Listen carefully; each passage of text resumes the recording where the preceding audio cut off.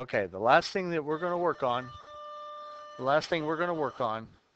is filling in this information. So remember, your vertex was at 1, -9. Your axis of symmetry is always your x value. So it's always x equals 1, or it's always whatever this x value is. Remember, in the equation, your y-intercept is your c value, okay? And in this case, it was -8. So our y-intercept is at 0, -8. Your x-intercepts, which are your zeros, was at 4, 0, and at -2, 0. And we're going to leave the domain in range. Now, if you were to graph this on the calculator, it's going to look something like this. So here's your equation. We're going to go ahead and graph it. Now notice, this one goes up, so it's going to have a minimum.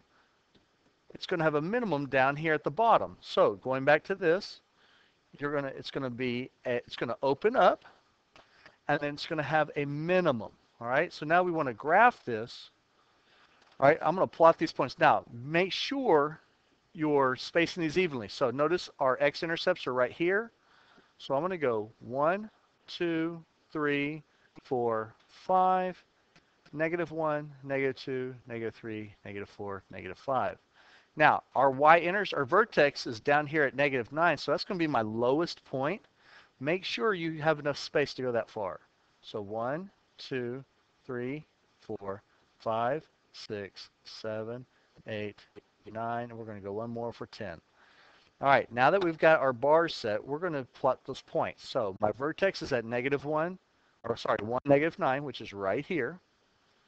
All right, my y-intercept's at -8, 0, -8. I have an x-intercept at -2, 0, and at 4, 0. Now, one of the things you need to realize is that there's an axis of symmetry. Now, notice your axis of symmetry goes right through your vertex. Now, I'm going to fix that here in just a second. I'm going to move this over just a little bit. There we go. All right,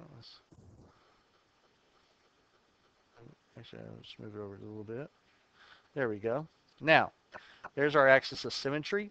Now remember, if this goes up one and to the left one, I can also go up one to the right one, and there's another point right there because this is symmetrical. So if it's one this way, it's also one that way. So let me go ahead and erase those marks. All right. Here we go. So right there. Now that I have those points, it's going to be easier for me to graph. So kind of, I know, just do the best you can. Put arrows right here. And there you go. Just go ahead and make that solid as best you can.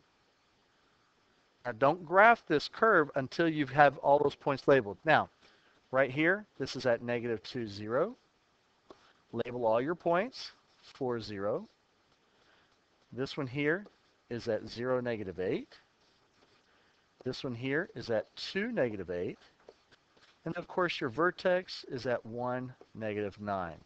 And if you label all those points, now your axis of symmetry, it's x equals 1. That's that green line that's going down the middle. And that's basically what you're going to do. Your domain, now remember your domain, this graph, notice it's going this way and this way. That means it's going to go forever and ever both directions. So your domain is -infinity to +infinity. And then your range, let me go ahead and erase that part.